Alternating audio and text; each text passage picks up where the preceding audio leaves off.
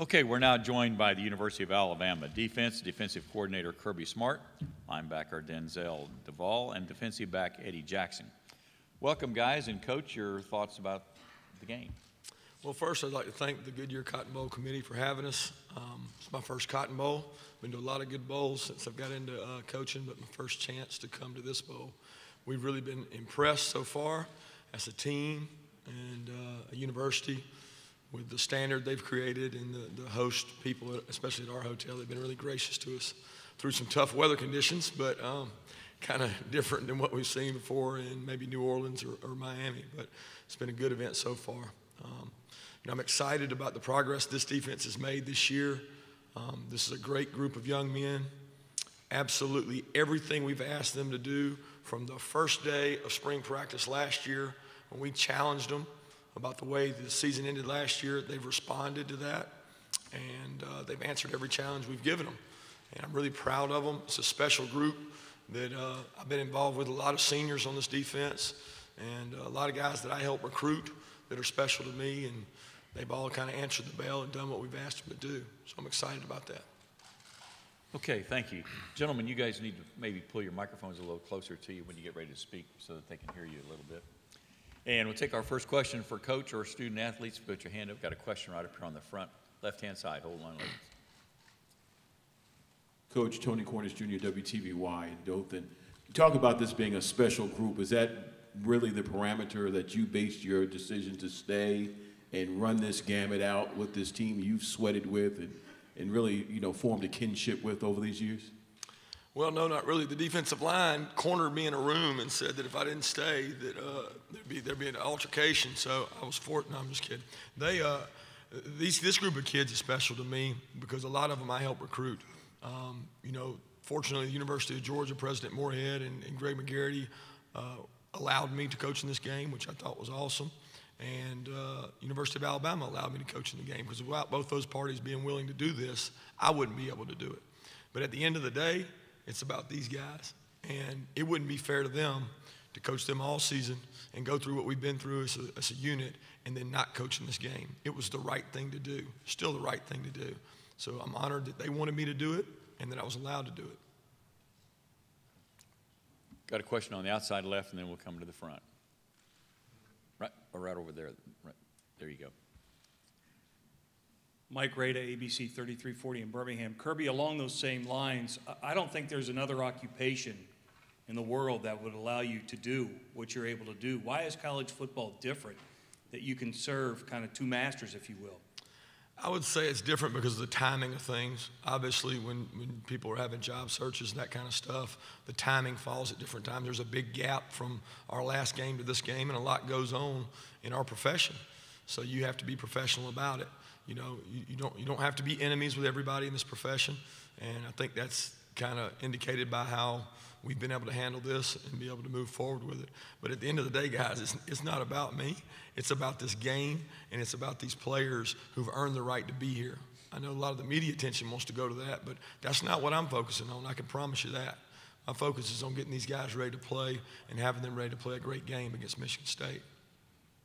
Got a question here on the front. Hondo Carpenter from Spartan Nation. For both Denzel and Eddie, I'd like you both to address this, if you would, please. Michigan State's Connor Cook is a different quarterback than some of the guys that you face. Clearly, you face some good ones, but he is a game changer with his ability to go down the field. Could you give me your thoughts after watching him specifically on film? Well, I feel, Connor Cook, Michigan State, they have a great team, especially their offense. They have a lot of good receivers. But he has a strong arm. He's accurate. We've seen the throws he makes on film. I mean, he's just an accurate guy. He's a big guy. He's long. Like I say, he's a very deep threat. He's a real deep threat. So we just got to go out there and play our defense and make sure we go over our keys to the perfect. Personally, I feel like he's one of the best quarterbacks we done played all season. It just comes down to reading our keys, getting the call, and executing the call. So, that's what we've been doing all week, and hopefully carry over in the game. We got a question on the platform all the way at the back. Tom Menino, WVTM TV in Birmingham. Kirby, I know you said your focus is on this game and winning this game, but how difficult has it been for you to balance your new job and the job you're in this week? It's really been a timing issue because, I mean, there's a week where I was on the road recruiting, obviously for the University of Georgia, that there's a lot of focus there. And then we got to come back to Tuscaloosa and really focus on the Michigan State game during this recruiting dead period. So obviously it's a challenge. It's a time management challenge. There's only 24 hours in a day. There's only so much you can do each day. And once you accept that and know that you got to focus on the task at hand, which the task at hand is to get ready for Michigan State, that's what we're focused on here. We got another question in the back, and then we'll move up a little bit. Hey, Coach. Ted Madden, Channel 8 here in Dallas. Have you talked to Coach Herman in Houston? He was in a similar situation last year. Sure, I actually didn't visit with Tom. I visited with other coaches who have done this and took some advice from those guys, but I really haven't had a chance to visit with Tom about it, no. We're going to go up here on the aisle, then we'll pass it back. Hey, Kirby, Rick Carley, Fox 6 in Birmingham. How does this defense compare to some of the others you've had at Bama? And that might be a tough question for you because you've had some pretty good ones. Well, I would say it's unique in that there's a lot of good players on it, and they're kind of spread out throughout the defense. There's good secondary players, good linebacker players, good front players, but probably the biggest difference has been one of the most fun to coach. A lot of good kids. They like practicing. I mean, these guys enjoy practicing. They get out there, and I mean, there's times that we're not trying to go full speed live, and they're out there wanting to tackle, go after the quarterback. The front guys are deep, so they stay fresh. We've got really good, smart guys in the secondary. Outside backers, very experienced. And Ruben, Reggie, Sean inside get to play a lot. So it makes it a little bit different for me because they enjoy practice, where there's been some good defenses in the past. It was like pulling teeth to get them to go out there, but they played good on Saturdays. This group enjoys it. It's a joy to be around them. Another question back on the back. No? Okay, well then come on up here then. I thought we had a question on the platform. On the aisle over here about halfway up, and then we'll move to the other side. Just pass it down, Caroline. Just there you go. Kirby, you mentioned speaking to some other coach. Who did you speak to, and what was the best kind of advice you got on balancing the two jobs this month? You know, I spoke to several guys, but the guy that probably meant the most to me was even Dan Quinn of the Atlanta Falcons, because he dealt with the playoff run there with the Seahawks and going to Atlanta, and he talked about utilizing his time, cutting a couple hours out of sleep, getting up in the morning a couple hours early, working on the future job, and then allowing the same number of hours to go to his current game plan, and tried to model myself after that. You know, and when you have free time, you sacrifice a little bit with your family. You know, it's tough because the free time you have, you got to dedicate to your new job, and just managing that's the biggest thing, and understanding that there's an end to this and that you got to move forward. We got a question on the aisle right, about halfway back on the right. Kirby, Fred Human, WLNS in Lansing. Michigan State has kind of developed a stable of running backs, which Davion Bell is doing in the NFL, and they have 3 or 4 young ones they can run at you. What's the key in stopping that? Or is Connor Cook still the straw that stirs the drink on their offense? Yeah, I would definitely say Connor Cook's the straw that stirs it. I mean, they're really good. Now, their backs, we've preached to our guys, they have big physical backs. Not a whole lot different than what we're used to at Alabama. So when you start talking about a stable of those guys, A, they're going to be fresh, and they're going to play a lot of them. They kind of go with a hot hand each game, and each one has a different attribute, but they're all big. And that's tough to defend now when you got an offensive line that's experienced as theirs, a ton of starts.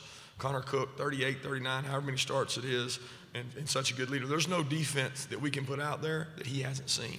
So for us, that's the challenge, is being able to control Connor Cook and still stop the run game, which, you know, they're stubborn with, they're patient with. They know what they're doing in the run game. Okay, well, we'll take a question. You follow up? Okay, yeah. Coach Smart, Ken Capps with Dave Campbell's Texas Football. You have several Texas players, state of Texas players on your team. Since Alabama can basically have anybody they want in the country, what is Alabama's strategy for recruiting Texas players?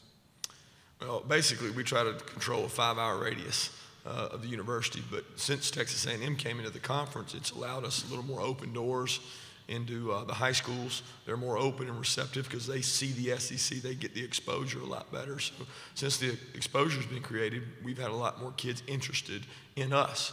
And that's the kind of thing we kind of got used to, and just went over to recruit the best players we could to try to get them to come over. And we have been fortunate. We play in the SEC West.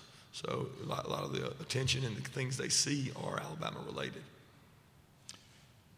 We're going to go back here. Hold on a second. When you get through with the question, please hand the microphone back so we can move on up to another person. Okay. Kirby, Jay Sarkar, WLNS TV in Lansing.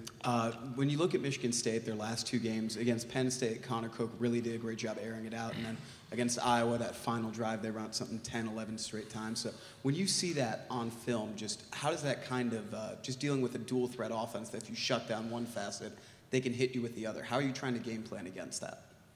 Well, it creates balance. Balance creates difficulty. So you have a hard time. You got to control both those aspects, because if you stop one, they can be really strong in the other, like you mentioned. So, I mean, for us, any great team we play, you've got to try to take something away, and you got to try to mix it up so that they're not doing one thing too often. And that's kind of the game plan with these guys. You know, they do a great job. And like I said, we're not going to put a defense out there now that Connor Cook hadn't seen. So at the end of the day, it's not tricking these guys. It's going out there fundamentally sound, being physical, striking blockers, tackling people, not making this game about something it's not. It comes down to these kids and executing, and we got to put them in a situation to execute. Question on the platform, and then we'll come up to the front. Kirby, I know you're on the defensive side of the ball, but when you have a Heisman Trophy winner, he gets a lot of attention. Just your overall thoughts on Derrick Henry as a player. Wow. I mean, it's an impressive worker. This guy in our off-season conditioning program was one of the hardest workers we had. He's always at high speed. Some of his GPS numbers are the highest on the team. He likes the weight room, tough, physical, enjoys the game. He's always been that way since coming out of down in Yulee, Florida. So I respect what Derrick's done, his toughness. I think our team kind of takes on his persona and physical nature. So I think he's a great player, obviously. We got a question on the front here, and then we'll move to the back. Eddie, Rachel Speaker, UTA Communications. Do you remember playing against Madre London when he played for St. Thomas in high school? And if so, does that bring anything back, or anything else to this game for you? Yeah, I remember playing against him. In high school, he was a great back, just like he is now, doing the same things. You know, he was a guy that was hard to tackle. He run with, you know, a sense of urgency. He's physical, so we really just have to work on wrapping him up and bringing him to the ground. Got a question all in the rear. This is for Eddie and Denzel. If there's an Achilles heel in some people's eyes pertaining to your defense, it could be the defensive backfield. After last year's Ohio State game, do you feel like you've got a chip on your shoulder? You really want to prove to the world that you're the real deal against the Spartans? Oh, yeah, most definitely. I mean, we go in practice day in and day out trying to be, you know, the strongest thing on the defense. Like, we get motivated by our front seven, you know, our D-line. They do a great job, outside backers, inside backers. So that really motivates the secondary to come in every day and step it up, you know, to tackle more, to attack the ball, be more physical. So it really gives a big chip on our shoulder. Well, going into this year, we preached a lot on finishing. And every day, every practice, we just go in and work hard and work on finishing each and every practice. That way we'll be able to finish each and every game. So for the past 2 years, we never finished, and we just preach a lot this year on finishing the season right. So, I mean, that's our main goal. Question on the front. Coach Smart, two questions for you. First of all, in 2011, when you faced the Spartans in the Cap One Bowl, that was a team still building. They're more established today, considerably deeper. Would you talk about the differences? And then secondly, this is the healthiest they have been all year. How difficult is it to game plan when you're going to see them at a health place you don't have on film this year? First question is probably the most difficult one I've had, because in 2011, there's a lot of water under the bridge since then. I mean, it's been tough for me to say the difference in that team and this team. But the second question, at full strength, they're obviously really, really, really talented. They've had some guys out throughout the year, backs dinged up, different things. So obviously, we wouldn't want to play them at any less than their best. And it's the same way for us. We've had some guys dinged up, some guys injured that we're trying to get back. So that's the best way to play somebody, is when they're at their strength, and we're looking forward to that. Question on the left, and then we'll come back to the right. This is for both the players, Denzel and Eddie. A two-part question. Later, you're going to visit the Children's Hospital today. Who enjoys that more, you or the children that you're visiting? And secondly, given that you're big-time college football players, is there a responsibility that you feel to give back off the field as well as you do on the field? Yeah, you always want to give back to everyone, your communities or anything. So whenever we have chances to go to the hospitals and visit little kids and stuff, we know it makes their day, it makes our day, because we see the opportunities that God given us to go out and play football.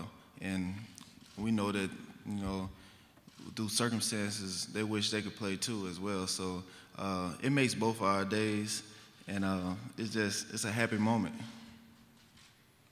Yeah, I would say the same thing, you know, because you never know how much you can affect someone's life just by going in there and just saying a few words to them and spending just a little time. So, I mean, it really affects us. Like Denzel said, you know, we have a God-given talent to come out here every day, compete, and play this great sport of football. So, and to give back, I mean, you always should give back. You know, I was raised on that. You know, that's one of the big things we preach on this team. When we see a fan or something walking around, they ask us to take a picture. We'll take a picture, you know, talk to them. So things like that, it just really helps. We got a question on the right side, about 3/4 of the way back. This question is for Kirby and Eddie Carpenter, WAFF-TV in Huntsville. You all made a point to try and find a way to create some sort of turnovers throughout the season, coming into the season this year. How happy have you been with just the way that the defensive backfield has been able to create those turnovers? Once again, question for Kirby and Eddie. It's been great for us. Obviously, you never get enough. I mean, as a defense coordinator, we're constantly wanting more turnovers, trying to find ways to motivate guys to do it. But ultimately, the kids got to coach themselves on that. They got to buy into it. They got to challenge themselves each day to, hey, Eddie's going to get more than Gino. Marlon's going to get more than Cyrus. And that's kind of what each unit is taking pride in, trying to create those turnovers and buy into that. We've done a better job of that this year. I think the awareness of it, I think, you know, Coach Tucker, Coach Luboy, both did a great job preaching it to our total defense. And we've gotten, you know, I like to think more effort to the ball. And when you get more effort to the ball, you get more turnovers. And when you got really good athletes in the secondary, you get more interceptions. So we've been fortunate to get that this year. And a lot of it comes from rushing 4 guys and affecting the quarterback with guys like Denzel up front. That allows us to get turnovers. So we've been fortunate to do that. Yeah, I mean, turnovers it's real important for us. We go in every day, you know, Coach Smart and like you said, Coach Tucker, they preach every day, get the ball out, rip the ball out, break on the ball, you know, go get the ball at its highest point, you know. So in the game, when our front seven give a great push and the ball is in the air, secondary, we just try to go up and get it. And, you know, one man on the tackle, second man to the tackle, try to rip the ball out. So we really go over that and emphasize that in practice a lot. We got a question on the right-hand side in the front. This is for Coach Smart and for Eddie. This is Mark Tracy from New York Times. It seems like, especially in the defense, there's always a guy ahead on the depth chart who's older and another guy coming behind, such that, you know, lots of players really only are full-time starters for a year or two because there's just such a glut of talented players. From the coaching recruiting standpoint, I was wondering how you kind of manage that and how you kind of recruit to that. Tell these really highly recruited players, we want you, but you're not necessarily going to be a 4-year starter. And then in Eddie, your case, you know, you even switch positions to kind of make the whole thing work partially. And I was wondering how that process went for you. I mean, for me, you know, when you come in, you're going to have guys like I had HaHa, Clint Dix, C.J. Mosley, Denzel, Reggie, you know, guys, great talent. You know, they didn't come in and just play their first year besides CJ. So it's a humbling experience. You know, you come in, being all 5-star, 4-star, got the big head, and you come in and you just sitting on the bench and waiting your chance. So it really humbles you. You know, in the position change, it was difficult at first, you know, but like I said, I put my trust in Coach Saban and Coach Smart and my teammates. You know, they lift me up and like, you can do it, you know. So I really came out there every day, competed, tried my best, and it worked out for the best. Well, first off, did you start some games as a freshman? Did you play much as a freshman? Not really. How about you? Did you play some as a freshman? I played a little bit. Yeah. So I mean, to me, it's about having a role, and a lot of our kids, Minka, Ronnie, we've had some really successful freshmen come in and play, and then we've had other guys that had to wait their turn. I think that's an individual basis. It's hard to say it's one way or the other, definite. And I think that's the case across the country. But a lot of guys have roles. Might be a great pass rusher, might be a good guy on third down to come in and cover somebody, might be a big old goal line guy that can play the run. And finding roles for those guys is important because when they get involved, they get to play a little more and do some more things. We got a question on the left side. Just for the two players, that defensive line is pretty deep, it's pretty stout. Do they get on each other? Do they challenge each other? Do they, what's it like at practice? Give me some insight. Do they push? Do they shove each other? Do they get on each other, yell at each other? Well, I play on the D-line with those guys, and, man, they set the tone every day for practice. However they come out, that's how the whole team going to come out. So to play on the line with those guys, man, it's exciting because there's never a dull moment. If one guy's down, they're going to pick them up. If one guy's not doing right, they're going to get on them. So, I mean, I look at it as far as a leadership stance. They go out every day and set the tone for the whole team. Yeah, I mean, I call them savages, you know, like a bunch of cage animals. I mean, you go out there every day, you just see them, they jumping around, they hype, they pump. They let's go, y'all, let's go. So they really lift us up in the secondary, like I said. You know, just watching those guys go out there and do what they do, it really affects you, you know, to come out with your A game and play your best. You know, it's like we got something called cold red. I mean, hit everything, you know, so it'd be fun. This could be the final question while we're in here. On the right-hand side, go ahead. Jeff Schultz of the Atlanta Journal-Constitution. Kirby, what did you learn about coaching from your father? And when did you stop calling him with questions about defenses? And then the follow-up to that is, when you were recruiting, did you have this kind of strange sense of divided loyalties? I mean, you were coaching Alabama, but you were recruiting for Georgia, and how did recruits interact with you about that? Yeah, I'll answer the one about my dad first. First of all, I've never stopped calling him, asking him questions, because he's a wealth of knowledge, and I've got a lot of respect for high school coaches, period. Obviously, they don't do it for the money. They do it for the love of the game, and there's a lot of those coaches that I've met that are just as good or better coaches than me, and they just weren't given a lot of the same opportunities.